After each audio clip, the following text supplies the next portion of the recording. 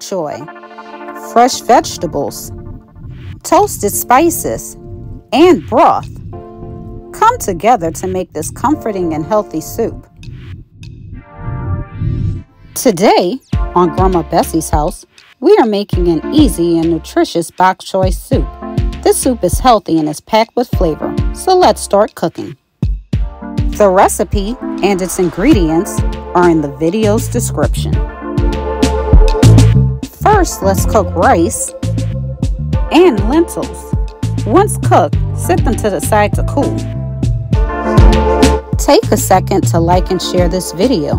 When you have time, check out the GBH YouTube channel. We have lots of fun videos for you to enjoy. Also, click the subscribe button below this recipe to know when we release new videos. Chop bok choy to size by separating the stems from leaves. Slice stems into bite-sized pieces. Slice leaves in half. Keep stems and leaves separated. Slice carrots into chunks. Peel and slice daikon radish into bite-sized pieces.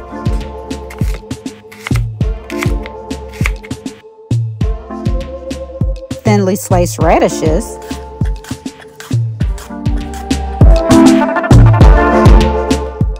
Also peel and slice sweet potatoes.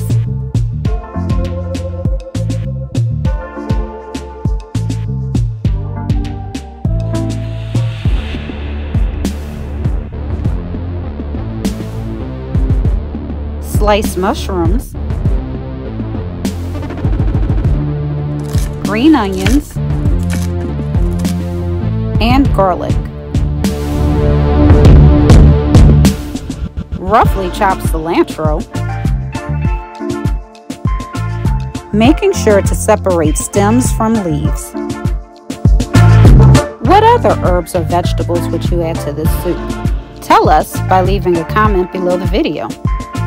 Over medium-low heat, toast spices by stirring them in a large pot, 1 to 2 minutes. Add bok choy stems and carrots. Stir and coat veggies with toasted dried spices. Add daikon radishes,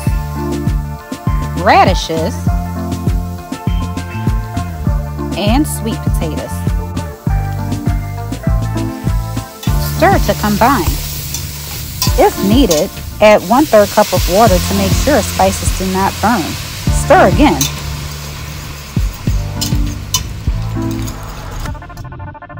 Add cilantro stems, mushrooms, minced jalapeno pepper,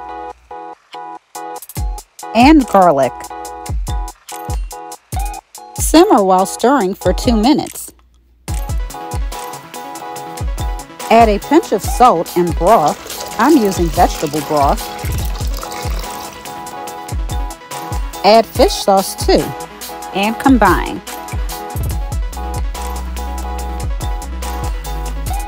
Bring to a boil and cover.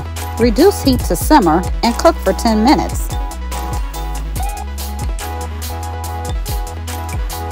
Add bok choy leaves and sliced green onion. Stir again. Cover and cook for 5 minutes.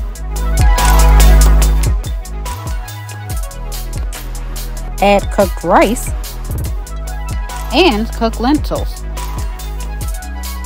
Combine and cook for 2 minutes. Make sure to give this video a thumbs up and share it. Also, take a second to subscribe below the video and join the GBH family. Remove soup from heat and stir. Add the remaining cilantro and stir one final time. This soup is sure to warm your soul.